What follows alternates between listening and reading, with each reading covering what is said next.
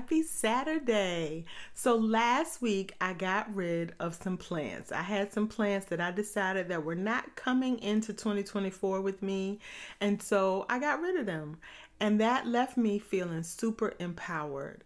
I love walking into my space now. I don't have to worry about dead plants or about feeling guilty about not wanting to have that plant there.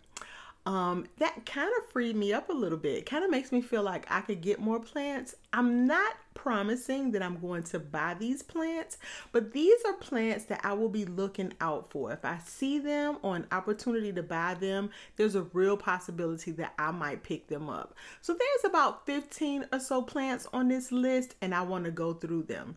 Now, so what I want to do is I want to go to my computer and we're going to walk through and we're going to do some research online, and that way I can show you what these plants look like.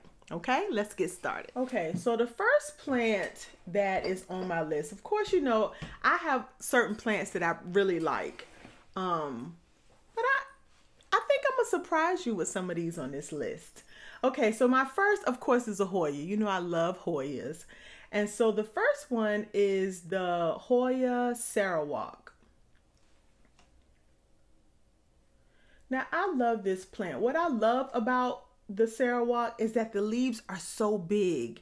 Like, you know, I love a small leaf Hoya, but it's something about the extra big Hoya leaves that excite me too. And I have a version of a it's nowhere near a version of a but I have a big leaf Hoya. Let me go get it really quickly. So this is the closest thing that I have to the Sarawak. This is the Pachyclada, and I love this plant. It flowered for me for the first time this year, so I'm super excited about getting more blooms. I probably need to repot it because she runs out of water really quickly. I have to water her way more often than I thought I should. But yeah, I would love to add a Sarawak to my collection because I think she would be a great addition to her, right? Okay. So my next plant is the Hoya heushkeliana albo marginata. So, you know, I have, well, maybe you don't. I have the heushkeliana yellow and I have the heushkeliana variegated, which I love these. But this heushkeliana albo marginata, so this is where the variegation is on the outside. Oh, I love this. She is so cute. So she's, of course, a small leaf Hoya. And I'm hoping that she has a similar, you know, habit growth as the ones that I have. They are super easy to care for. Now, I haven't had any problems with them. So I'm thinking she might be fun to have. I think she's super cute. I love the look of her. The next one is this Hoya carnosa sparkles splash. Now, naming for plants can get a little tricky because the person who finds them or, you know, comes up with them gets to name them, but then these companies get them and they name them what they want to name them. But this thing is beautiful. Now, I don't know how rare this plant is, but I just think she is really pretty. Really pretty. And carnosas are really easy to care for. Those that speckles on that, oh, I love it. I love it. Okay, the next plant is philodendron. I know I have we have a love-hate toxic relationship. But look at this. Come on. Okay. So I already have the Jungle Boogie, which is the green version. Let me show you.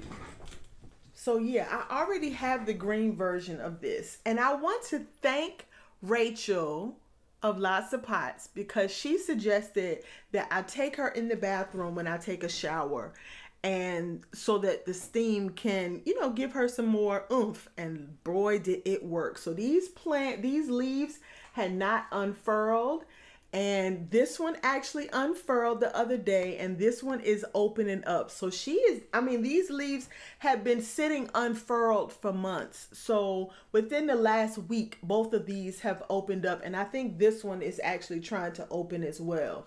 So yes, this is I have the green version, and I want that neon version and the other version, which is the Ring of Fire. Now, the Ring of Fire is a variegated version. That version comes with, the leaves come in and you know, they give that bronzy orangey look. And I think they kind of mature to be like this chartreusey green, and then they settle on a dark green. This is what I believe I've read. So I am in love with that. All three of those versions, the regular green like I have, the neon, and this Ring of Fire version. I believe there's one other version. I just love them all. I love the growth habit. I love the how sturdy they are. I just bit my tongue. I love how sturdy they are. I just think they are so pretty. I think what I'm learning about philodendron is that they need to be watered more than I gave them credit for. I have another philodendron, and I noticed that the moment that I started watering her more often, the leaves started growing and growing bigger. So I really think what it is that I am not watering them enough. I think that was the same thing with my vining philodendron, and I do want another shot at a neon heartleaf philodendron, but I don't have it on the list because I kind of feel like I probably need to be on punishment. But I just think this thing is gorgeous. That neon sort of jungle boogie Ring of Fire, I think it's called a let me see, I wrote it down, serratum philodendron. Oh, I love it. I love it. I absolutely love it. That chartreuse green and that sort of, that jagged edge. Oh, I love it, love it, love it, love it, love it. So yeah, I want some of that. I want some of that. Look at that. Look at that coloring in that. Oh my God, it's so pretty. Now, I tend to steer away from plants that are variegated that seem to like be vulnerable or whimsy, or like just don't act right because they're variegated. So I'm going to do a little bit more research and see how people are dealing with their Ring of Fire. If I'm noticing that the variegation starts turning brown or starts doing crazy things, then I probably will nix that one off the list. But for now, she is still on there. Okay, my next one is the Aglaonema Etta Rose. Now, I love the Aglaonemas. I don't really do well with them, so I have to buy a mature plant. So this is why I don't have a lot of them in my collection. But this Etta Rose, oh, she is so pretty. I'm not even a real huge fan of the pink with the green. I really like the green and white versions, but this version, I think it's just the blush pink that's doing it for me. I really like this plant. I've been eyeing it for some time, and I think I would do okay with it. I'm not really sure. I'm still waiting for my Aglaonema to kind of, I've had my Aglaonema for 2 years, and she's doing pretty good. I want to propagate her at least one time though before I actually commit to getting another one, because like I said, I need to get a mature version, and the mature ones are a little expensive. They're a little bit more expensive than if you got a 4-inch pot. So I want to do a little bit more work with the Aglaonema before I commit to getting another one. But real talk, I could probably have a house full of Aglaonemas. I think they are beautiful. And I want to say, I feel like they are travel friendly too. Like if I wanted to travel and if I wanted to be able to leave home for at least 2 weeks at a time, I think this could do it. I literally water my Aglaonema maybe once a month. So I really think that they would do well. All right. You know there's pothos on this list, right? I had to have a pothos. Now, I have been eyeing this lemon meringue for forever. I could not find it. What I end up finding though was the global green, and I bought her in here so that she can get watered. So she's a little soft right now. So I did find the global green, and as you see, that Enjoy, or no, the lemon meringue is literally just the yellow or gold and green version. And this is the green on green version. So I really want that version of this pothos. Now, there is and I wanted to point out too, this YouTuber, I think her name is oh, what is her name? Oh, Plant Heartbeats. Her channel, oh my goodness, you gotta check her channel out. I love her channel, by the way. She loves plants. She has a lot of plants. But yeah, so I want that lemon meringue version. So on my wish list is the lemon meringue and the Enjoy. And this is the Enjoy, or Pearls and Jade. I really get them mixed up, but there is a distinction between the two. What I think the distinction is that the lemon meringue has yellow and green variegation. The global green is green on green. And I want to say the Enjoy is white on green. And it's blocks of color versus speckles, right? I want to say the Pearls and Jade has speckles with splashes of green. Are confused, like sometimes you'll see pictures and it'll say Enjoy, but it'll be a Pearls and Jade, and so I think there's a little confusion about which one is which.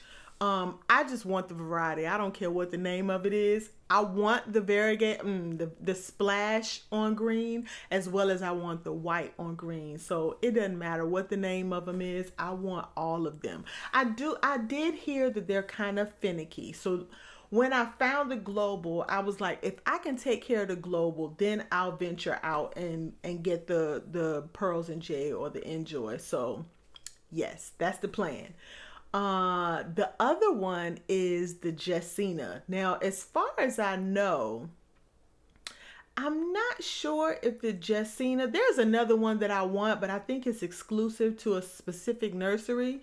This one is, think of the marble with green on green, right? So it kind of gives you marble vibes, but there's no white. And I love that. I love my marble.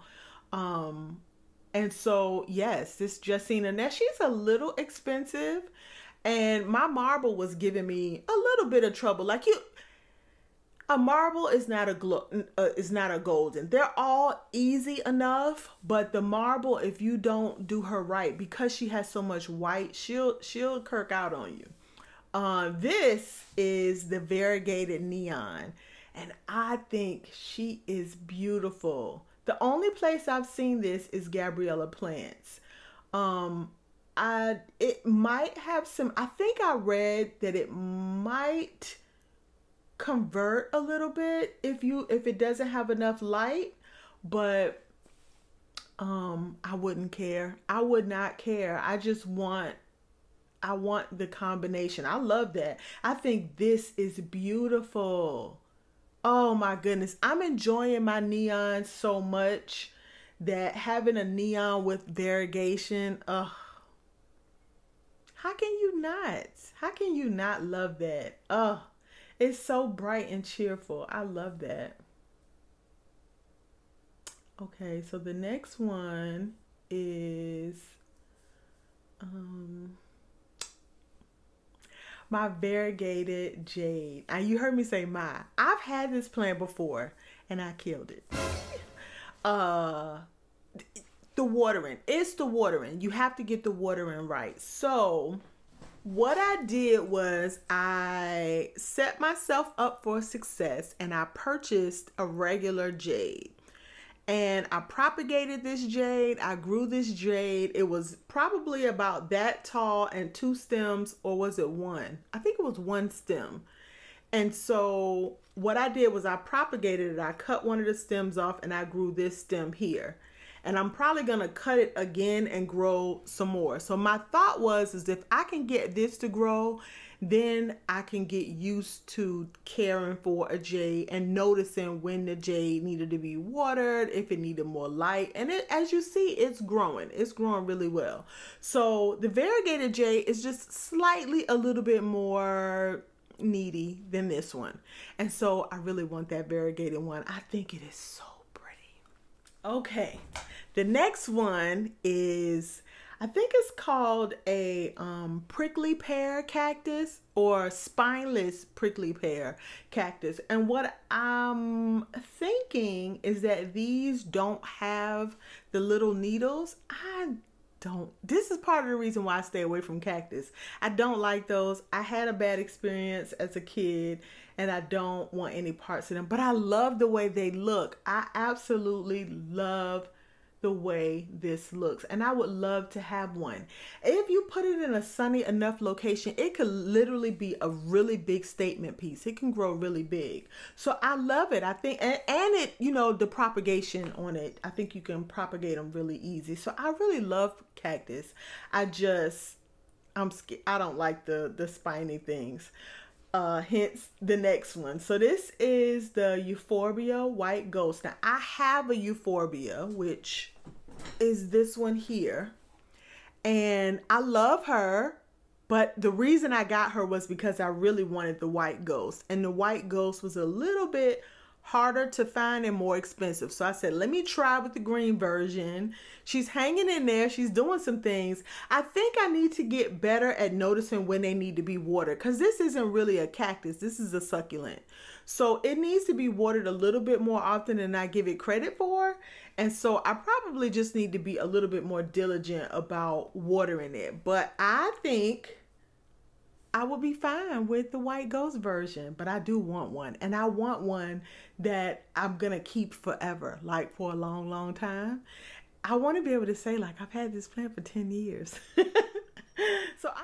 So this list would not be complete unless we had a Scindapsus on this list. Come on now. For me, it's the dark form. Now, I originally didn't want the dark form because they grew even slower than the Moonlight Trubii. Now, so this is the Trubii dark form.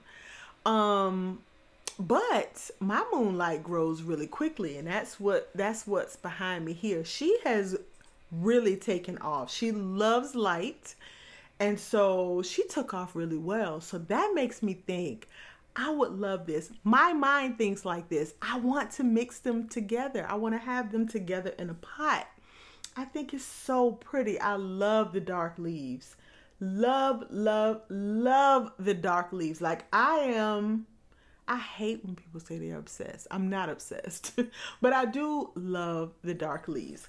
The other Scindapsus that is on my wish list is the Silver Lady. Now, she happens to be one of the more expensive ones, which is one of the reasons why I haven't gotten her yet. But this year I saw on someone's channel, I think it was Rachel, the Silver Princess. What? She is on the list. So the first one is actually the Silver Lady. So this is the Silver Lady, or at least they say this is the Silver Lady. A lot of these, the Exotica, the Silver Lady, even the Silver Splash, have very similar traits, but this Silver Lady, the one that I originally fell in love with, had a really dark green, like almost black, and I was like, oh, I gotta have that. But this Silver Princess gives me the sheen of the Moonlight, the Trubii, but the coloring of the Exotica. So I'm loving it. I think she is really pretty. I'm assuming that they don't grow as fast as the other Scindapsus, but I would be okay with a slow grower. I really would. I would be okay. I just think she is so pretty. So one of the things that I wanted to do this year, especially with this video. So this video is right around MLK Day. So first off, happy birthday to Martin Luther King. But I also wanted to take this time to celebrate my brothers and sisters here on YouTube. So I consume a lot of YouTube, and I wanted to share with you some of the people on YouTube that I consume on a regular basis. My interests are all over the place, so they're not just plant people, even though I will be sharing some plant people with you as well. The first person I wanted to highlight was AleciaRenece, the artist. Oh my goodness, she is a creative. She creates music. She talks about topics that are healing to your soul. Like, please, if you have time, go and check her channel out. I absolutely love her channel. She has playlists. She has podcasts. Like I said, she has music. Matter of fact, I have purchased her book. This is a read that you can do every year when it's time to create your vision board, when it's time to go through your year and remember, you know, how much you've grown and how much you've changed.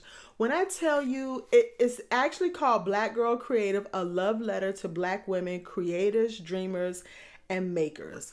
Let me tell you, this is a good read. You can get it off of Amazon. If you go on her page, I'm pretty sure she has a link. If not, I will link to it in the description. Another thing this year has been the year of me sort of like taking account for, you know, me, right? And so one of the things that I adopted probably a year or two ago was journaling. And I have ran across a YouTuber that I am in love with. Her name is HAMPTON.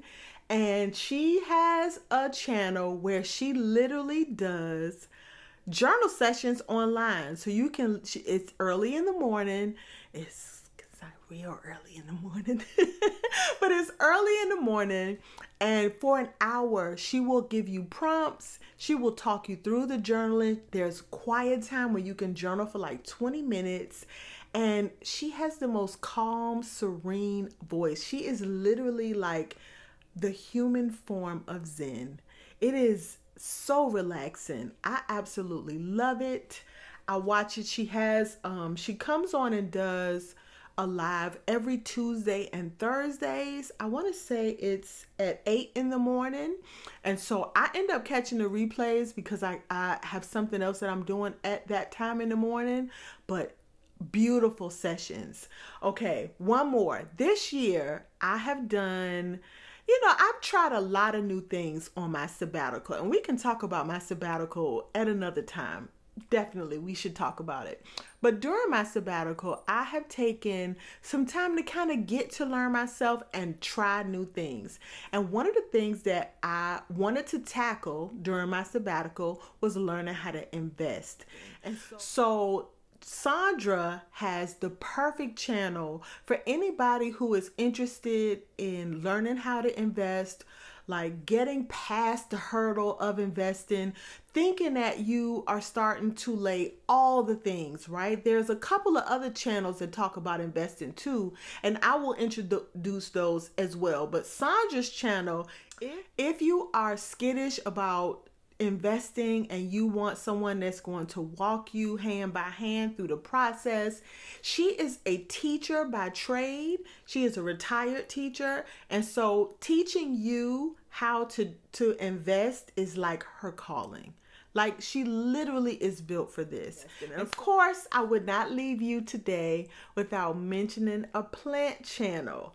So today's plant channel highlight is Rachel's channel, Lots of Pots. I absolutely love Rachel's channel. Not only is she gorgeous, her plants are gorgeous. She literally has a wall of plants, like a curtain of plants. So if you are into planty channels or planty videos or planty content, or you just want to see a beautiful smile and a beautiful personality come through on camera, go and check her channel out. So hopefully you guys have not only enjoyed my wish list today, but you've also been introduced to some new people that I have been consuming here on YouTube. So that's all I got for you today.